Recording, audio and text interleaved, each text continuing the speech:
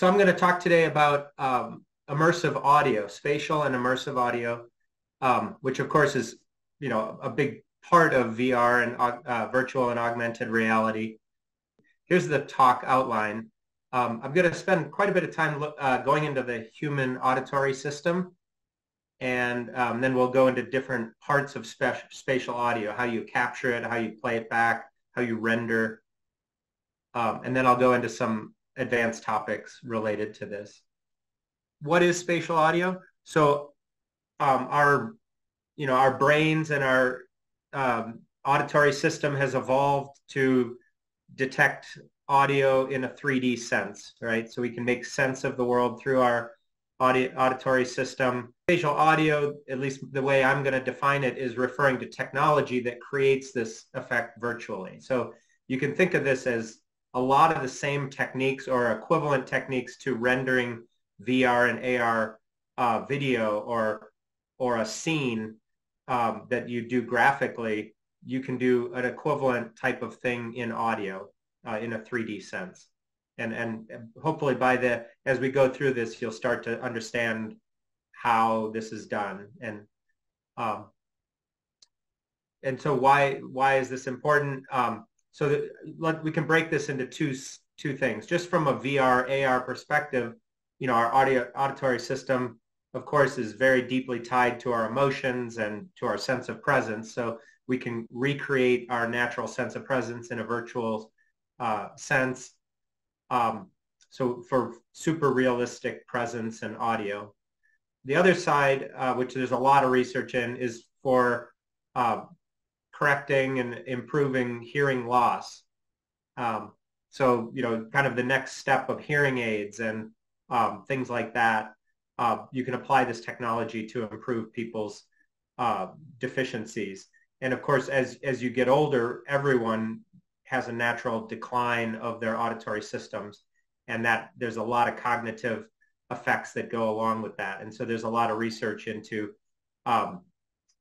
how to use technology to offset some of the cognitive decline related to auditory decline. And I'll cover a little bit of that later in the talk. So the auditory system, well, before I do that, let me just tell you kind of how I've learned about this. So I've worked at Facebook, which is, Oculus, Meta, a couple for 2 or 3 years, and I worked in their spatial audio research group in Seattle in the US.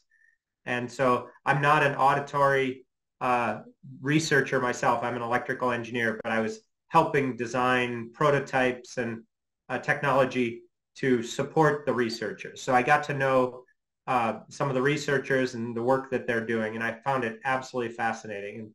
And it was very, very interesting, all the different things that those researchers were working on. A lot of them had actually come from the hearing aid community. A lot of the researchers came from working in cochlear implants and things like that. So it's just absolutely fascinating to learn about that. And that's kind of what I'm trying to present to you today. So if we look at the human auditory system, I can trace through this. So if you look at the shape of your ear, we'll talk about that. So of course you have an earlobe, which is called the pinna. You have the ear canal. Of course, audio signals are pressure waves, sound pressure waves, right, that go into your ear canal.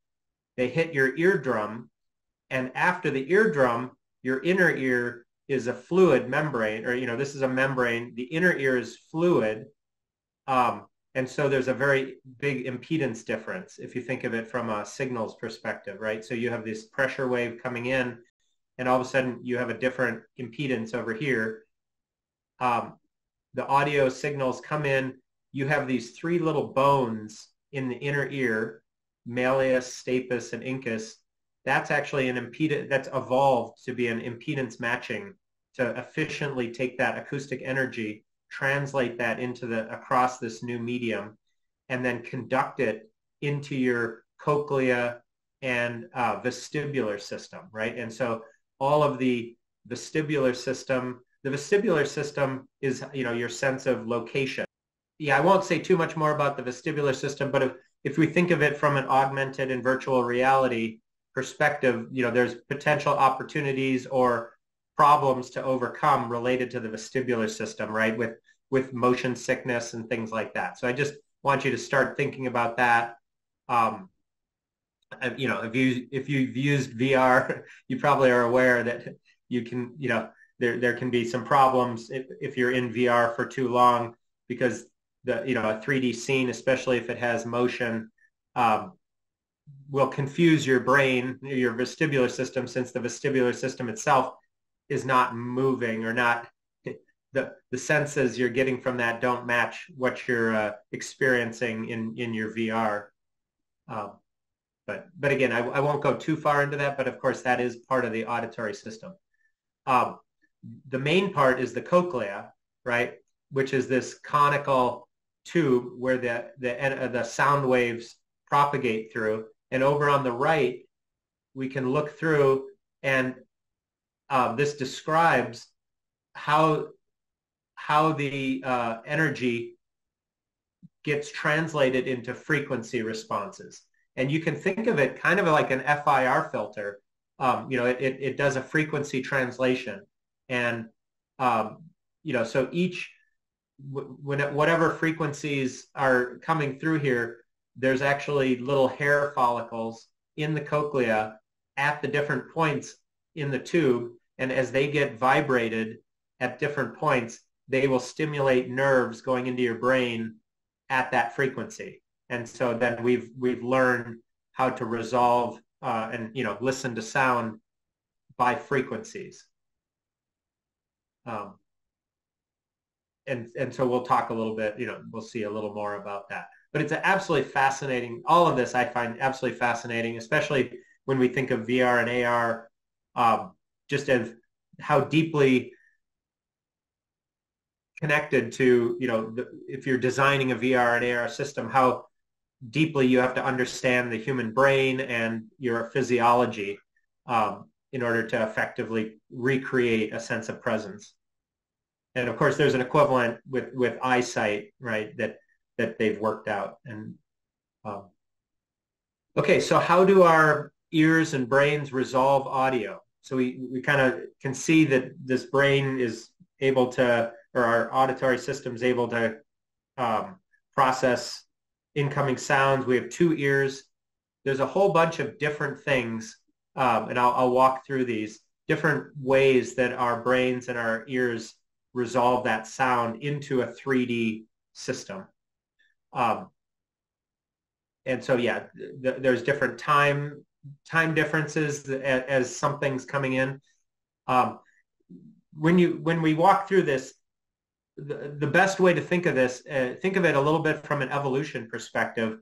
What is the main reason, or the big evolutionary advantage of needing spatial audio as a predator or a prey, right? And so what that means is being able to track another animal in space, right? So something moving, right? Think of you're a prey and there's a lion or something out there. It's of course critically important for you to be able to know where that thing is in space. And so if you think of just point sources of sound moving in space, that's a good reference for what we're trying to do here. And so spatial audio would be tracking a series of point spaces of sound sources. And so, yeah, any animal that can localize sounds has a huge evolutionary advantage. And so that's likely how we've evolved to have this 3D audio system. The primary, we can call it a cue. The primary cue of locating sounds in space would be the interaural time difference, right? So of course our ears are located, this distance apart, right? And so if there's a sound off on one side, that sound's going to hit one ear faster than the other. And so we're very attuned to that. And so we can get a phase, we can understand that phase difference very quickly, and we can resolve the angle. And so if you think of the speed of sound in air is 343 meters per second, which translates to 625 microseconds from one ear to the other. Well, if you start thinking about that from a computation perspective, that's very slow. So from a technology perspective, a lot of things we can do with audio is quite easy to do with modern computers. And so not that it's simple, the math can get complicated, as you might see here, but it's quite feasible to do this in microprocessors and things like that. And so we have this interaural time difference. And so if you think of like your head, the most important thing is kind of just on a plane, resolving some sound source, the angle of it. That's kind of the biggest cue that we get. The frequency response that's most effective at is 270 to 1500 hertz. And hopefully you realize the response of a human auditory system to sounds is around 20 hertz to 20,000 hertz, right? And that shrinks a little bit as you get older, but that's the frequency range we're talking about. And speech itself is in a narrower range. And some of these cues that we're going to talk about work at different frequencies or only at a subset of frequencies. And so in this case, the main interaural time difference only works kind of in a narrow range. The second cue is interaural intensity difference.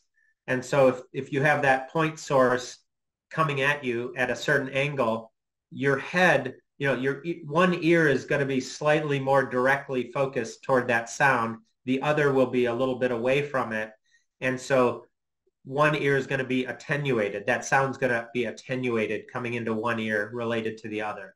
And so we can easily pick up on that as well. And that's better at higher frequencies, like above 1 kilohertz. Talking about localization accuracy, is much better. So our brains we've learned how to, and maybe because of the physiology of our head and our ears, we can resolve the angle much better looking straight on. And of course, that's probably why when it's really important to know where something's coming from, we can turn our head, of course, to resolve, to really figure out where some sound is coming from. There's this concept of the cone of confusion. And so if you have your head stationary, and there's a sound coming from a certain point source and that sound is not moving, if you're only thinking about the interaural time difference and the intensity difference, you can't tell whether that sound is in front of you or behind you or above you with the cues that I've just talked about. If you think about the math of that becomes, they call that a cone of confusion. And so wherever a point source is, just looking at those cues, that sound could be anywhere. And so we need some more cues to understand if something's behind you or above you. And so we also have, there's the next part I'll talk about is called the head-related transfer function. And this gets a little more complicated. So if you think about the shape of your ear, there's all kinds of bumps and, nodules and, that's called the pinna. From a frequency response perspective, that becomes a filter. And so any sound coming through that is filtered before it goes into your ear. And if you look on the right, you can measure that. And I'll show you a picture on the next slide.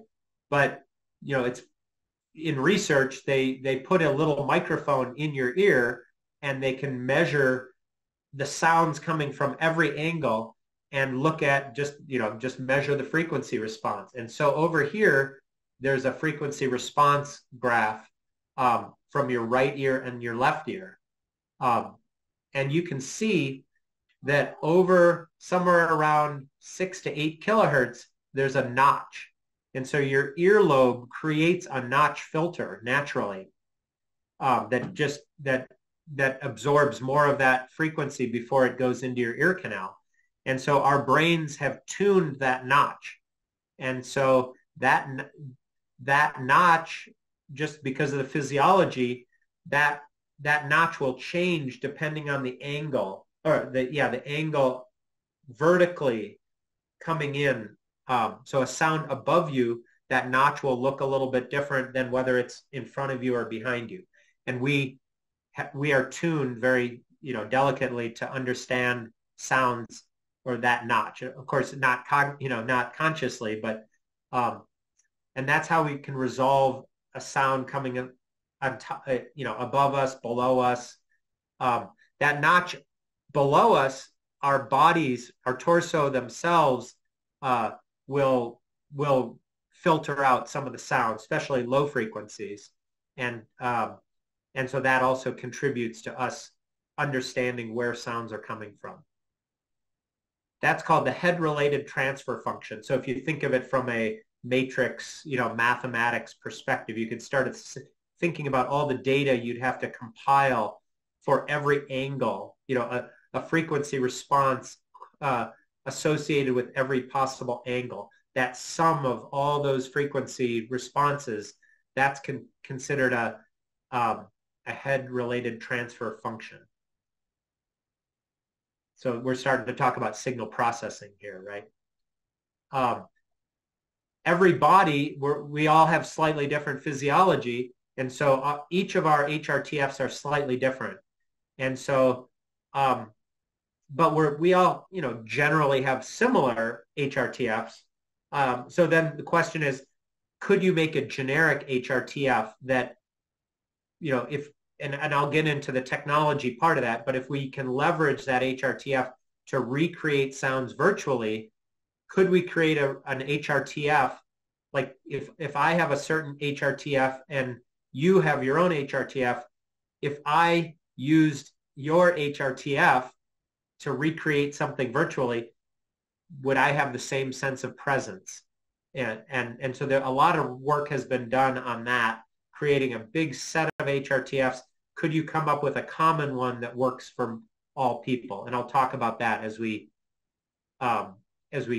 get into the virtual part of this.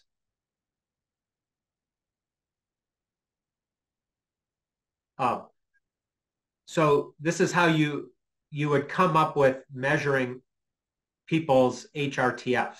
So you put a tiny little microphone in your ear, you block the ear canal itself, and you just listen to sounds.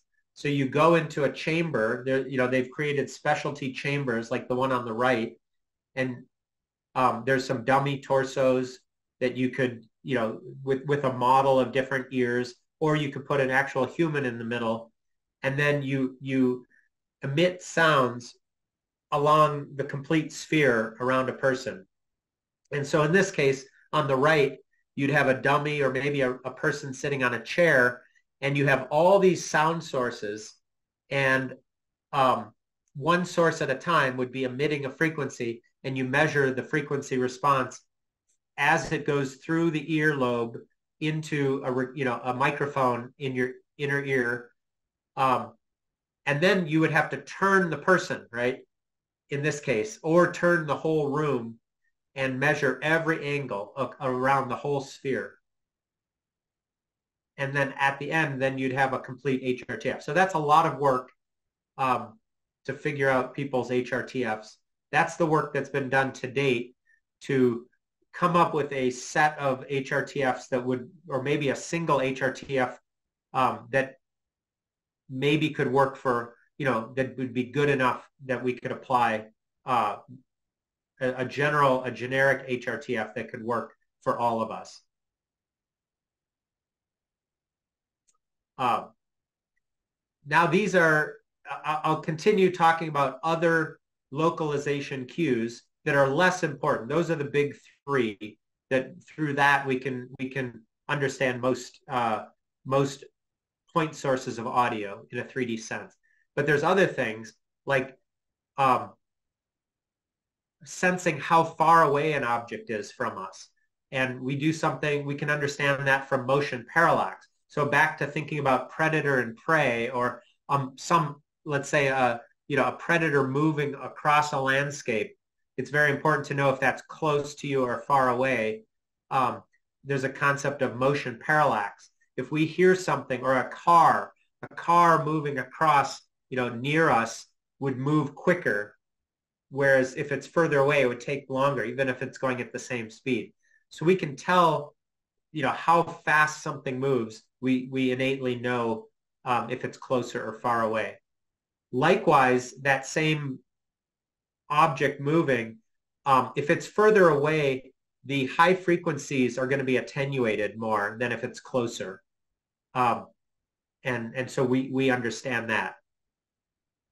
Of course, we understand reverberation and the acoustic environment that we're in. We get a sense just from listening of what kind of room we're in based on the echoes. And they use the word reverberation. It's all the same type of echoes, but if an echo is, if the reflection off of a wall takes less than 50 milliseconds, we call that reverberation, because our brains just innately convolve that or understand that in a different way than longer than 50 milliseconds. Our brains perceive that as an echo, kind of as a separate sound. And so of course, we understand the room. We get a sense of what space we're in through reverberation and echoes. And then finally, visual cues. We associate, if I can see you talking, then I can I figure out that you're, that where you're coming from by looking at you. And then, my brain kind of figures out where that location is. And of course, reading lips and, all that. So that's another part of just cognitive audio, especially with speech. Reading lips, of course, is innately tied with understanding speech. And then, our brains there's always a mismatch, right? There's little mismatches, and maybe you've already studied this in VR. Things are not quite perfect, and we get errors in what we see, and our brains just kind of make a best guess as what the reality is behind any, all this sensory input. If there's slight mismatches, our brains can tolerate that.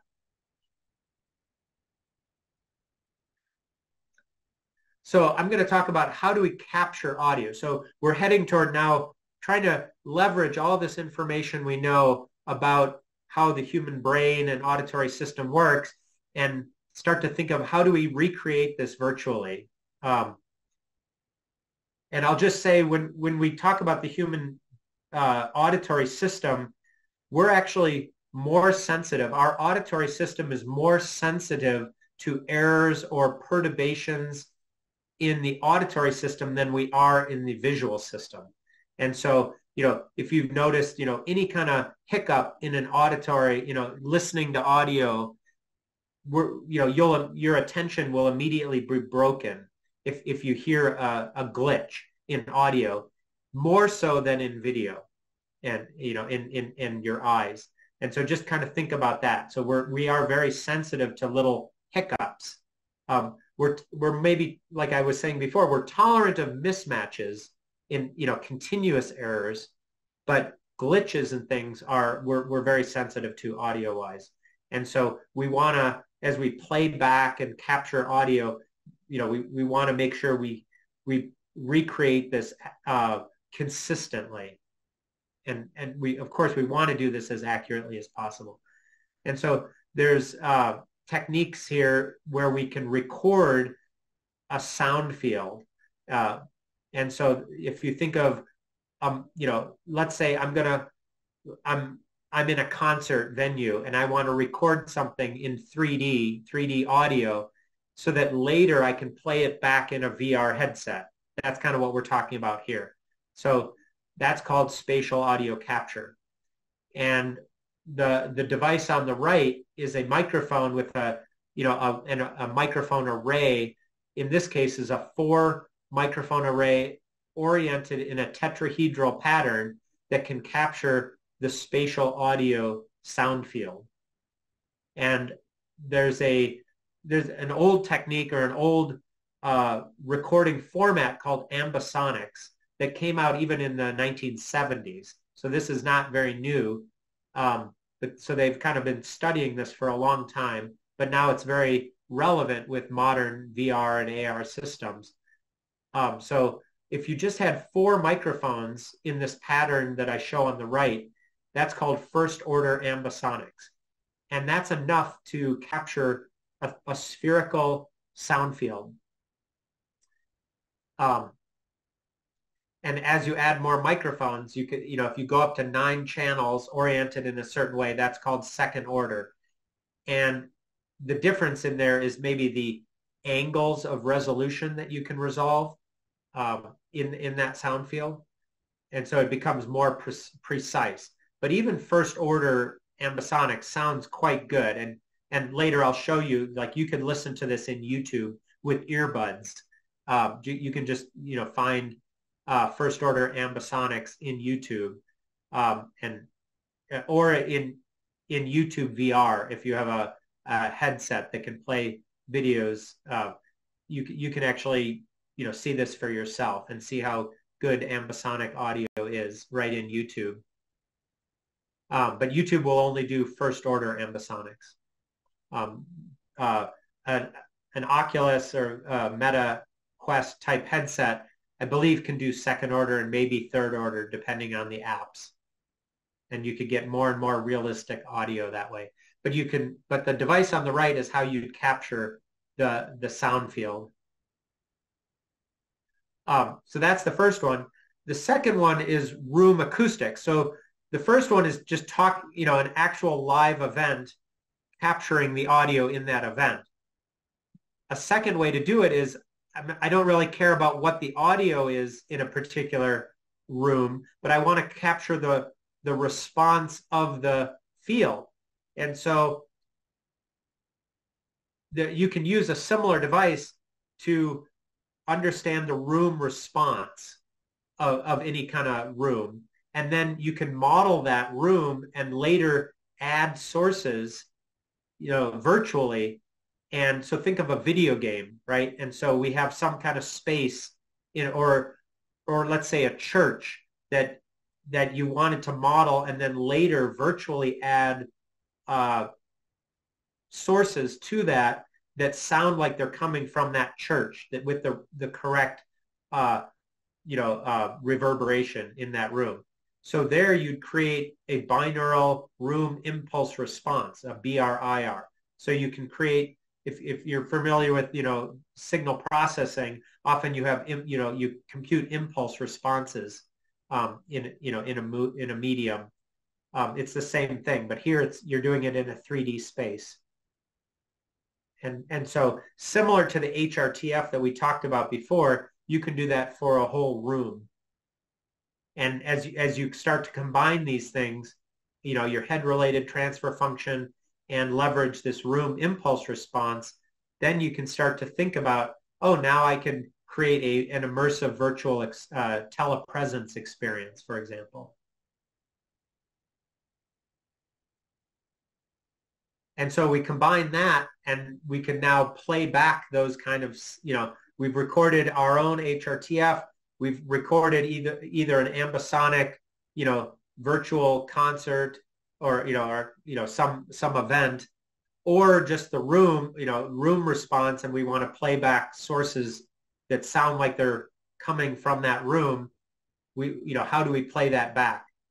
And the term binaural audio is how you'd play back something into your own ears in a way that sounds like, that you have that sense of presence where you're leveraging your HRTF, playing a sound into your ears. And that's called binaural, right? 2 ears, binaural sound synthesis.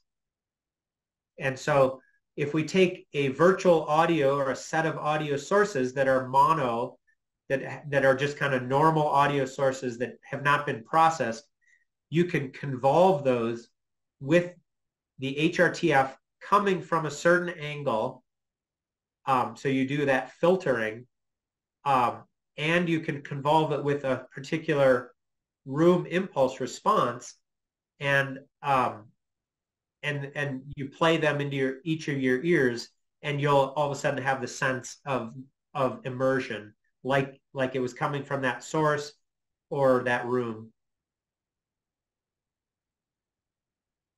Uh, so that's one way to do it. Ambisonic playback is, these are all kind of variants of how you can play with the information that we've just talked about. Um, so you can basically take the binaural, so the binaural recording is kind of a sum of all angles. And so if you want to resolve that into just a particular angle of your head, then you call that ambisonic playback at a particular, angle. And then there's different ways to think about that. So at a first spot, the easiest way to do that is you call it head-locked audio. So basically you take this, let's say an ambisonic, spatial, or spherical, spherical recording. You have to kind of decide what angle do you want your ears to be on that sphere, and then you resolve that, and you create a binaural output at a particular angle. And if you don't change that and you just keep that fixed throughout a recording playback, that's called head-locked audio. And what that means is if I angle that, I have that response coming at a particular angle, I just play that back. If I move my head, but we keep that virtual playback the same, I'll hear that spherical or that spatial audio response, and it won't change as I turn my head, right? That's called head-locked audio. And so think about that, and maybe this is something you could do afterwards. If you have a pair of earbuds and you listen to a YouTube spatial audio, that's what you're going to get, is head-locked audio, because it doesn't know that you've moved your head. It's just playing that at a particular spherical angle. The next one is 3 degrees of freedom response. And so if you play back a YouTube VR video with spatial audio, that will know when you turn your head. And so it's every time you turn your head, it's going to change that angle of that spherical response. And so it's going to track your head. So that's called head tracking. Just like that's what happens in VR with regenerating a video scene, right? As you move your head, it's re-rendering that. It's the same thing in audio. It's re-rendering based on your head position. So a lot of these are the same kind of math that VR video generation is, or graphics generation is. And then, of course, 6 degree of freedom is not just rotating a sphere, but it's also moving in 3D space, right? Just like in VR graphics, you do that all the time, right, with a video game. But if you think of it from audio, if it's a pre-recorded audio, that's very difficult because you didn't have the microphones located at different spots. And so the math gets a lot more complicated, or just the scene, the knowledge of the scene is more complicated if you're trying to replay from a known scene, right? Does that make sense? Yes, please. Yeah. So yeah, so here's an example of a 3D scene, right? Let's say this is a concert venue. So this is something that some company called Zilia did a few years ago. So they did a recording of an orchestra, and so you can see that they modeled it as a 3D model, and they put these spherical microphones in multiple locations, right? So they recorded 600 audio channels, and you can see the actual scene. And if you go on VR, you can find recording. If you can go on YouTube, you can find similar recordings of this. or there might be apps uh, on in Oculus for this. And so each of these is a spatial audio recording, but since they have multiple, then through mathematics, you could potentially walk yourself through this 3D scene and get 6 degrees of freedom audio. So it starts to get very complicated, very fascinating. I find listening to this kind of stuff in just even on YouTube, especially in the Quest, with earbuds or headphones, but is a much better sound. But it's very realistic. I really enjoy listening to music in spatial audio because you really do get that sense of presence.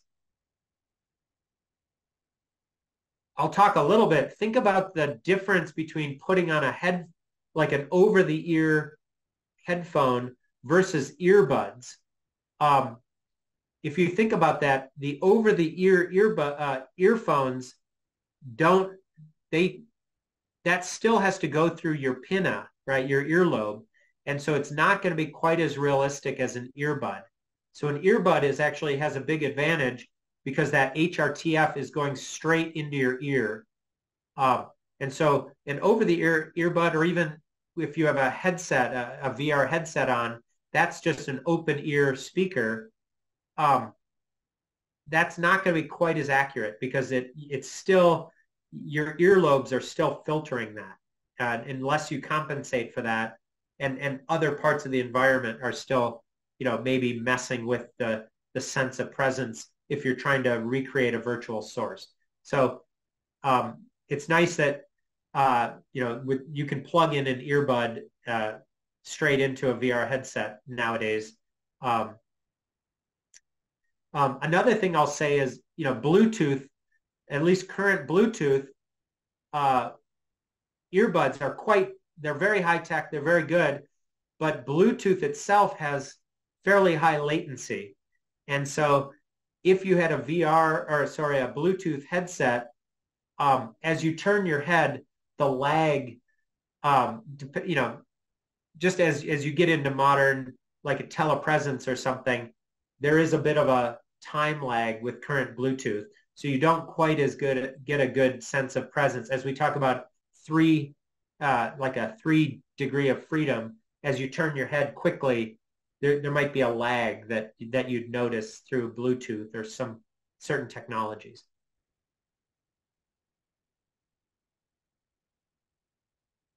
I've mentioned some of these, but there are certain products that support spatial audio today. I've been talking about YouTube. There's a lot of material on YouTube already. And the nice thing about if you have access to a VR headset from Facebook or Meta, you can play YouTube videos, which are quite compelling. Apple, of course, Apple earbuds, they do support spatial audio. Apple Music, there's a technology from Dolby called Atmos that records or saves audio as point sources in a 3D sphere or 3D space. And so that's a technology that then could get rendered in different ways. Of course, all VR games have had spatial audio for a long time. That's a great technology, very sophisticated in gaming. Media playback, hopefully you kind of understand some of the behind the scenes of how that's being generated and recorded. VR meetings, very good. It'll really help with a sense of presence and talking to people with meetings. Alt space, I think that might be the one that Microsoft shut down. I think that might not be valid anymore. And then within these, you guys may have started to work in Unity or getting familiar with the big VR and gaming engines, Unity and Unreal. Those are just built in now. They have very powerful spatial audio technologies just built right in to the Oculus SDK and all. It's very sophisticated now. So you can do you can play a lot. If you're starting to generate, getting into VR games or just other apps, start to think about the capabilities that you can do with spatial audio in right in those engines. And some of that they've made it quite easy to work with that. AR glasses, is kind of coming. This is what I was working on at Facebook. And I'll talk about that as we get into hearing loss. But if you think about AR glasses, you can put an array of microphones right on the glasses. And so right there, you could potentially, if you do it correctly, you could capture 3D audio straight on a pair of glasses or on a VR headset. I think the new Apple VR, I can't remember what that's called, the Pro VR headset from Apple. I'm sure that has a big array of microphones, and so that could start to capture 3D audio directly on the headset. And then we talked about headphones and earbuds, like Apple earbuds. If they have an IMU or an accelerometer in there, then they can do head tracking right in the earbud. And so then they can tell when your head's moving. And like we talked about it, then they'll re-render a spatial audio playback that's so I was talking about if you don't have the ability to track your head movement, that's called head-locked audio. So the audio just stays fixed to your head. If you can track it, that's called world-locked rendering. And that's the same with video as well. You have world-locked rendering of video or graphics.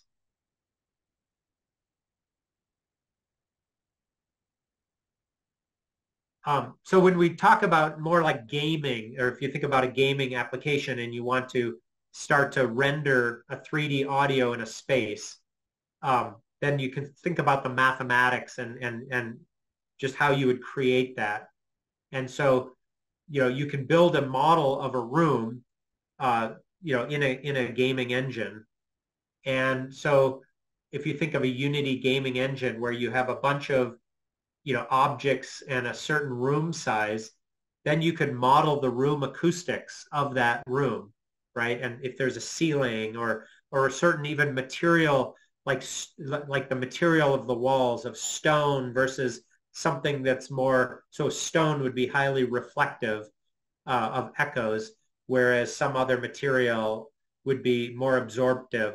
So you can come up with room acoustic models, and then you have a set of sound sources in that room. And so then you could start creating, there's multiple different techniques of creating a virtual room impulse response. And there's simple and more complex ways of doing that. And so these gaming engines and VR systems are, adding more and more complex capability for modeling these rooms and building that right into the gaming engine.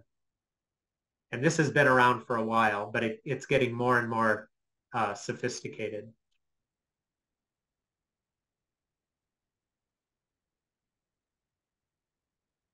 Do you guys have experience with that, of playing games, or have you guys kind of seen some of this before?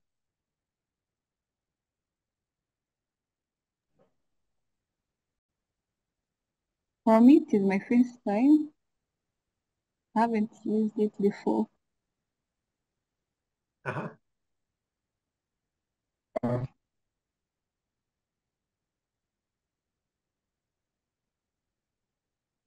uh,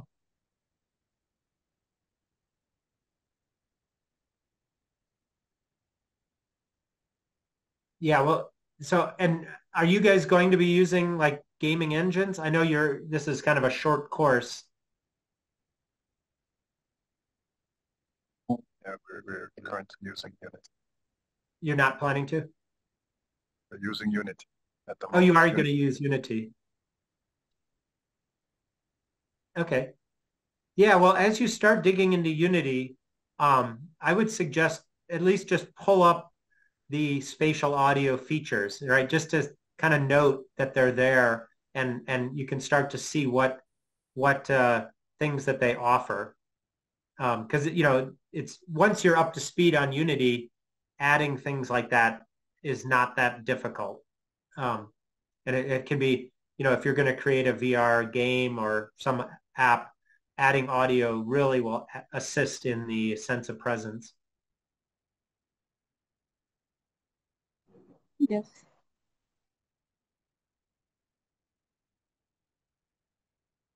All right, so we kind of talked about kind of more the VR, AR systems. Um, the last part here is more talking about hearing loss and impairment and how we can use some of these technologies and understanding of our auditory system to correct for problems. And I find this absolutely fascinating because this is more about the brain, and cognitive science.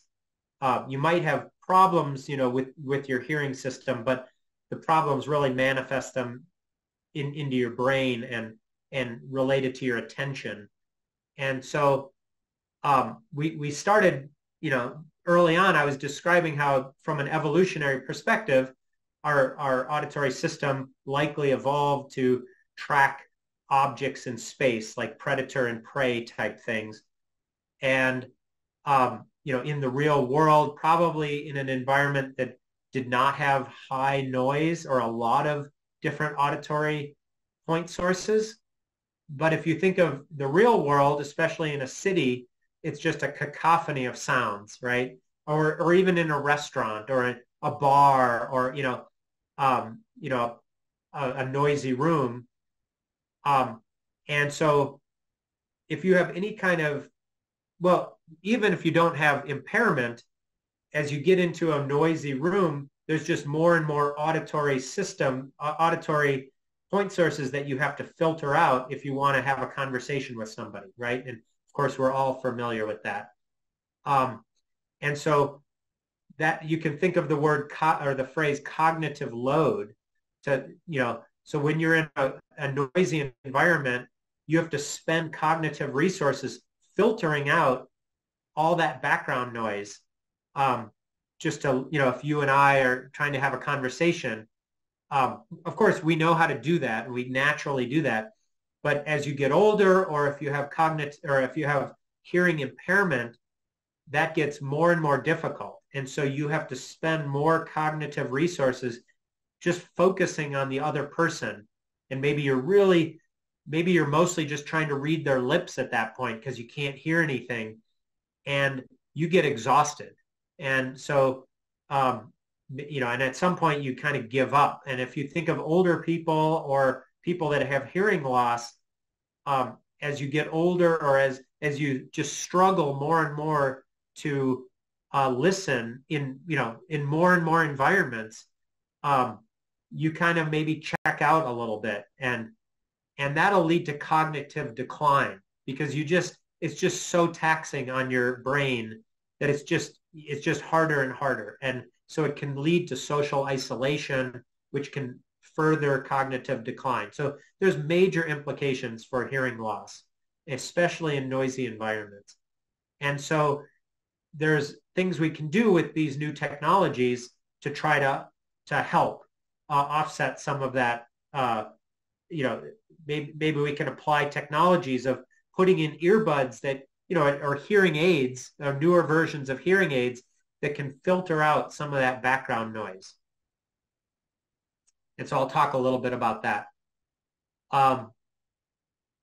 Just kind of a side thing is this ASMR. This is not necessarily for cognitive impairment, but just another side response, just of how interconnected our senses are. This ASMR, our brains are used to receiving when some noise, let's say if you're shaving, like with let's say you're getting a haircut and there you have a electronic razor or something buzzing near your head, you're going to physically feel like some of the hairs on your skin buzzing from the acoustical vibrations, as well as hearing it through your ear.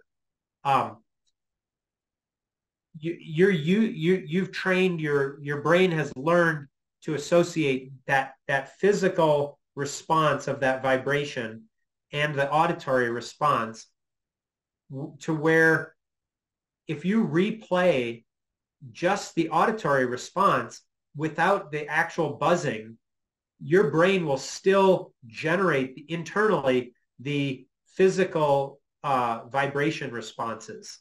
And you'll literally feel your skin vibrating, even if that source is no longer present, just by replaying a very accurate rendering of the acoustic part. That's called ASMR, Autonomous Sensory Meridian Response. And so that's just it's almost like a parlor trick or something. But there's clever things. And if you go on YouTube, there's a whole, it's almost like a fetish type, maybe sexual, but just some kind of fetish of people that really derive enjoyment out of listening to playback of these type of responses that do not have the physical vibration, but they can still pick up. They've been recorded in those kind of environments. So it's just kind of another side of this that I'll just mention there. So I've kind of talked about this. So the cocktail party effect is when you're in a noisy environment, having to focus your energy to filter out background noise. That's called the cocktail party problem. And so I basically kind of covered that earlier. And so there's a lot of research and product development to try to help in that. And so we talked about AR glasses a little bit. And, of course, hearing aids have been around a long time. And modern hearing aids do have multiple microphones, and they're starting to be able to kind of try to focus on, if you think of like a beam forming filter, one way to do this is if you could have beam forming microphones that just listen to what's going on in front of you. That's one way where you could try to filter out sounds behind you. That would be one, kind of an initial way of trying to create an assistive hearing device that that just focuses on conversation. And as long as you're looking at the other person, maybe you can suppress sounds behind you to some level. But if you have more microphones, let's say on a pair of glasses, might be a better environment where you could have a whole bunch more microphones across a wider area. That gives you an opportunity to really create a nicer beam-forming microphone system combined with earbuds. And of course, earbuds have the advantage that they block out the normal sounds and replace it with virtual sounds or whatever sounds you want to just give the listener. And so a lot of the work that was being done at Facebook when I was there was on systems like that. And they also they work on things called source selection, which is basically you and I are having a conversation with each other. You are the source that I want to focus on, but maybe you're moving and, maybe I'm keeping my head still and you're moving. And so I want to be able to track you in space and keep, let's say, a beam-forming microphone trained on you, even if I'm not looking directly at you. And so maybe I have a camera on my glasses and it knows that I want to listen to you. Or maybe there's two or three of us in a conversation, and I want to listen to multiple people. And if one person's talking, I want that beam forming microphone trained on that person. But if another person starts talking, I want to switch that, my attention to a different person and quickly switch the beamforming to that person. And so that's called source selection. Um, and so there's a ton of research, but you can already think of like a VR headset could already do that, right? Because it has these front-facing cameras. But of course, a current VR headsets are fairly clunky. But if you can think of those shrinking over the next 10 years, a lot of work can be done to improve that.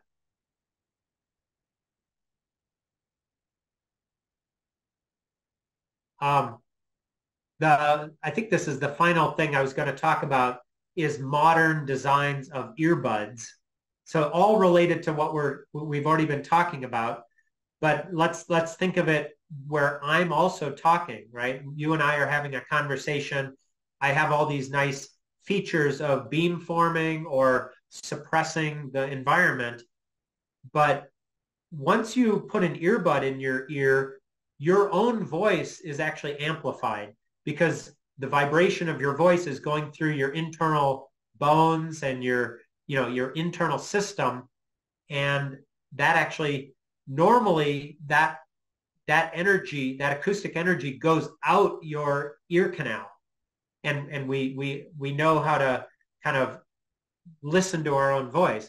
But if you block that, because of it having an earbud in, there's an internal reflection or a reflection off of that earbud back in, and that creates kind of an acoustic problem called boominess, right? And I mean, you can tell it just if you plug your ear, right? And I'm sure you've all had earbuds in, and the sound is not as good. And so there's a modern, signal processing technique to, sometimes they call it hear through or talk through, where they've done some signal processing to allow that energy to be suppressed and to allow you to have a conversation where your own voice sounds correct. And so this kind of talks about what's happening here internally. And so you have, right, if you're talking, some of your own voice is coming externally back into your ear. Some is coming internally. A lot of that comes through your station tubes, and echoes internally. So you can create signal processing filters to do internal noise canceling of that energy. And so here's kind of the block diagram of how that's happening. And a lot of modern earbuds can do that now. So anyway, hopefully this talk kind of gave you a lot of different background of both the auditory system, how our brains work, some cognitive science, all the different virtual techniques for taking advantage of that, both in terms of like gaming and VR and AR, as well as mitigating hearing loss problems. Okay, so for me, I have a question. It's about Unity. I don't know if I can share my screen. Oh yeah, I can stop sharing mine. Yeah, can you see my screen? Yes. Yeah, so we are working on these projects. Sorry. Oh yes. And we would like to integrate the voice. So do you know any libraries that we can use? Because some of them we find that they're not compatible with what we are with the Unity that we have.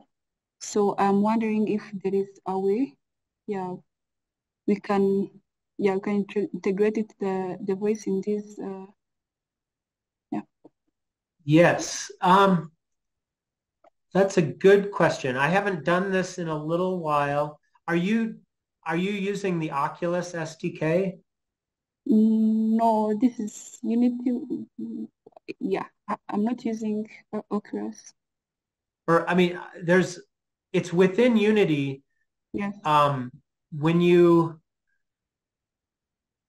It's a so 3D, are you 3D yeah. environment. are you trying to export this to work in a VR headset, or are you just staying within this Unity? Yeah, if times allow, I can also do that. But for now, I want to be able to speak with it in this environment. So I I believe that the spatial audio is tied to the Oculus SDK. And so I believe, or open, no, it's not just Oculus, it's open, let me see. It might be called Open XR. Let's see. Okay. I'm going to look it up here. There's a common XR development package for Unity that, let me see. I think it's called OpenXR. Okay. And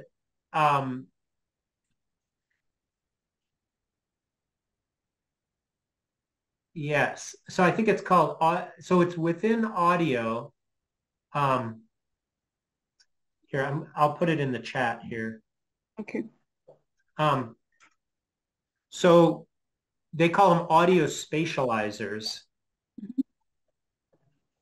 And it looks like they might have different platforms have different spatializers. They're basically plugins. And so like you'd need to implement or add the Oculus spatializer for Unity if you're going to render to an Oculus headset. But if you're doing to some other system, like Microsoft, you'd have to use a different plugin, I believe. Okay. Thank you. And there might be more common ones out there that allow you, to kind of develop a game that you could export to multiple platforms and keep the same audio features. Okay. Yeah, thank you. And yeah, of course, as we mentioned before, your sense of presence, adding audio to a game, of course, really enhances the sense of presence, and having the spatial audio definitely will help. But you'll have to kind of put that sound. I mean, you can, of course, add background sounds, and that right there gives you a sense of presence. If you could have birds chirping or something, but adding a point source, from, some other, if it's a shooter game, having that sound coming from the shooter or whatever, if it really sounds like it's coming from there, then, or coming from behind you, right? And you that gives you a cue that you need to turn around. Of course, that really adds to the sense of presence. Yeah, Joel, I see you have a question, a comment. Yeah, can you hear me? Yes. Yeah, so I was wondering if there are any specific limitations to spatial audio nowadays, and if there are any workarounds to them. Limitations in just how effective they are, or on what platforms they run? Any limitation, maybe something that will make me to consider maybe other options. Yeah, well, it depends on what you're trying to do, right? And so I guess I'll phrase it in terms of like how good of a sense of presence can you create, and do you need to create for a particular experience that you're trying to develop. So I mentioned HRTFs. I'll talk about HRTFs a little bit. And so these audio spatializers that I sent the link for, those use an HRTF behind the scenes, right? And that's the core of what they're using to render the audio at a particular angle, right? Those those HRTFs are a generic HRTF, right? They measured the HRTF from a couple hundred people, let's say, and created the best one that fit, let's say, 80 or 90% of the population. They did a lot of user studies, right, over the past 10 years, and they determined that, yeah, 80% of the population gets a really good spatial experience from that. But maybe 20%, maybe 10% of the population, remember that notch filter might be, 10% of the population, that filter is just not quite accurate. And so you just don't have a good experience. So that's kind of the state of the art. And so there's a lot of research to figure out how to customize the HRTF, personalize it for each of us, right? And so that's going to get better, whether it's in a VR headset or even in earbuds, right? Because now, like Playback in Apple Music or Google Music, if you had a personalized HRTF, that would sound a lot better.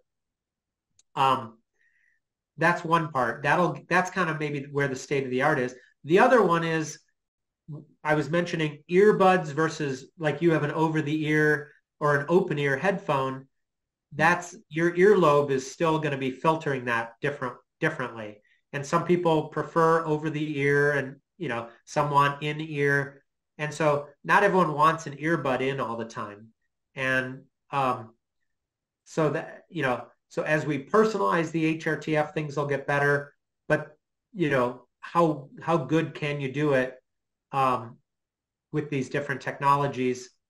I'll just say one technique that they're talking about for personalizing HRTFs is, let's say you take your cell phone with your camera and you do a little video recording, right?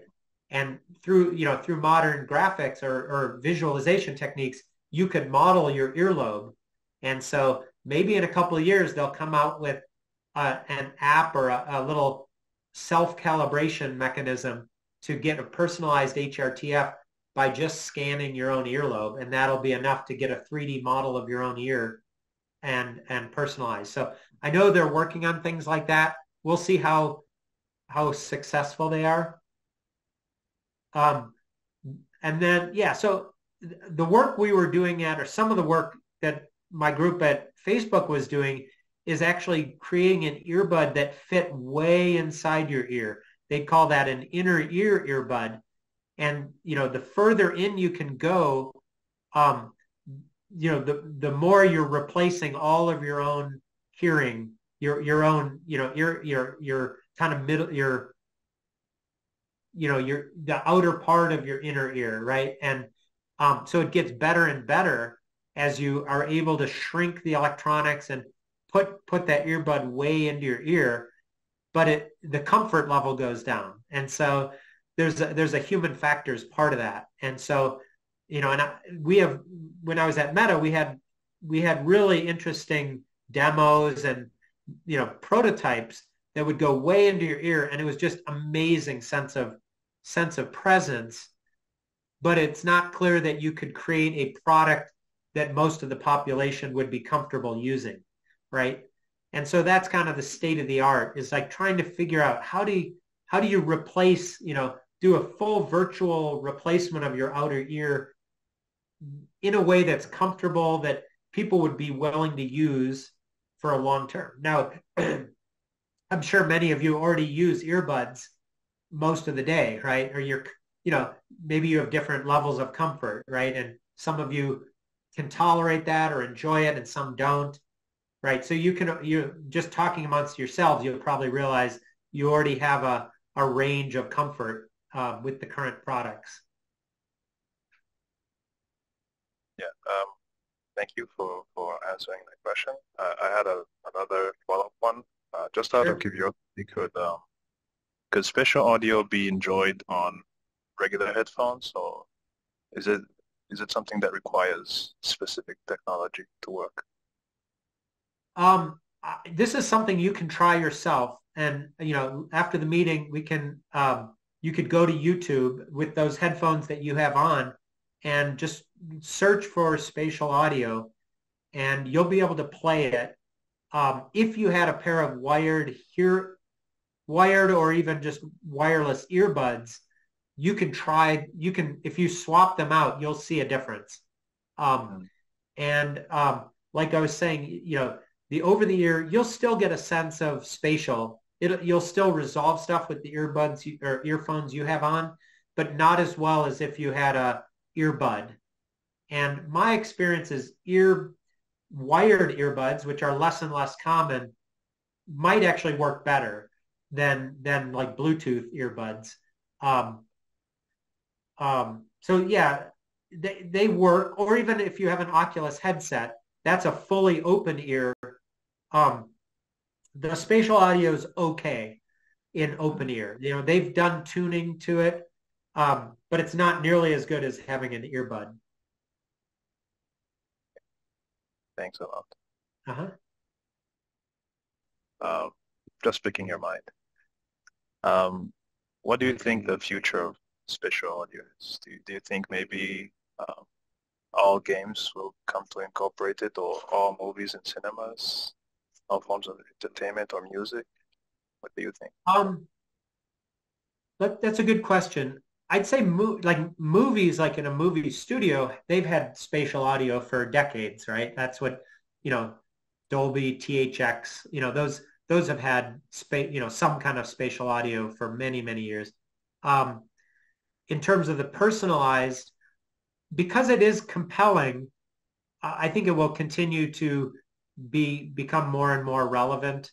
In general, I think, like they're trying to figure out how to do AR on a pair of glasses, right? That's, the big picture of just AR, not even talking about audio, is, I know Facebook and Apple and all these companies, they're trying to make an AR system that can work on your pair of glasses, that you'd be able to use all day. The goal there is that you wouldn't need your cell phone, right? That this would be, it'd have a screen that would replace the cell phone, or maybe you'd still have a cell phone type device, but for most interactions, you'd interact just through your glasses and maybe hand controls, right? I think audio will become a big part of that. And it's not, back to some of the challenges that I mentioned of, are we willing to have an earbud in our ear all the time? Maybe not. Maybe, they'll have to figure that out. How it's unclear, maybe for certain uses, right? Maybe you guys can kind of tell me how, we can discuss how much of the day do each of you spend with an earbud in your ear, right? So it's each of you can assess, like, based on current technology, how comfortable is that? How compelling, right? If you have things going on virtually, that you like to listen to music or talk to people, you're probably spending a lot of your day already with things in your ear. That'll just continue. And if there's more and more compelling content, then you're probably more and more willing to have something in your ear. And then they'll have to figure out the comfort part. But with, let's say 5 or 10 years from now, there's some products on the market that are glasses that you're starting to use these glasses instead of your cell phone. The audio part of that will be important, right? Of jumping in and out of calls, or maybe playing games, and who knows what that'll look like. But kind of the way I was describing it is there's different levels of experience based on an open ear. I don't think that'll change too much. Like the open ear speaker gives you a certain level of augmentation of audio. But if you have an open ear like you have, or like an over the ear, I'll call that gives you a next level of immersion, and an earbud gives you the best immersion. And so there's kind of those 3 levels, and maybe all 3 will be available, and you'll get to choose based on how important it is to you to have a certain level of spatial immersion.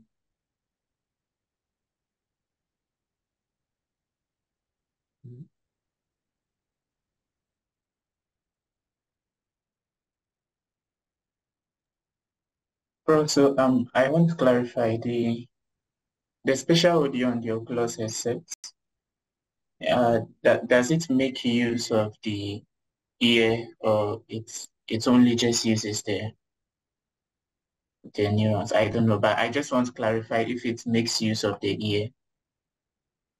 That your ear, yourself, like Yes. let me see.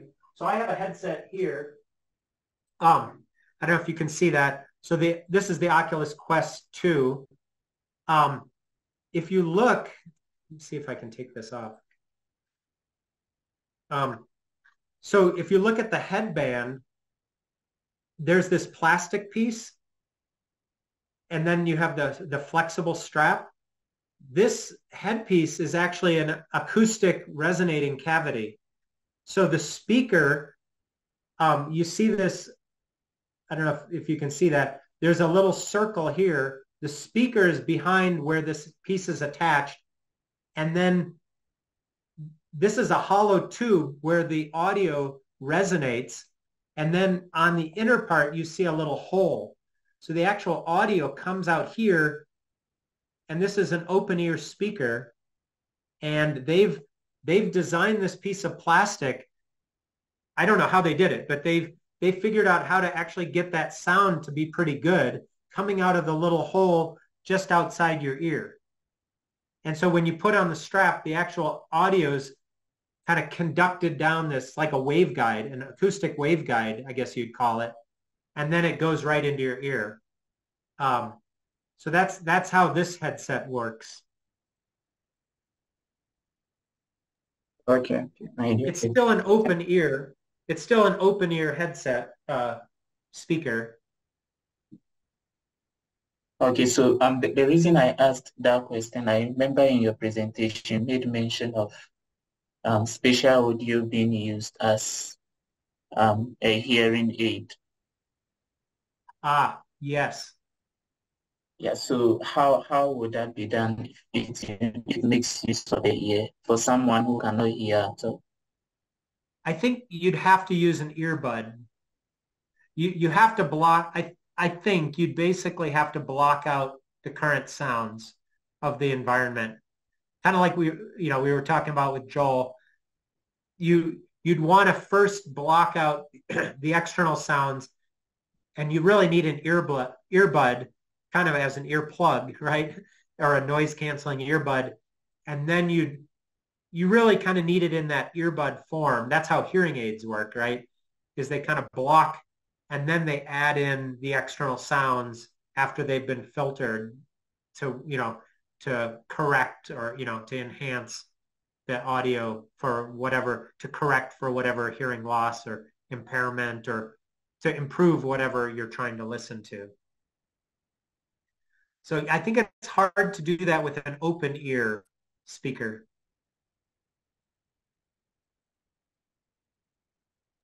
Okay, thank you.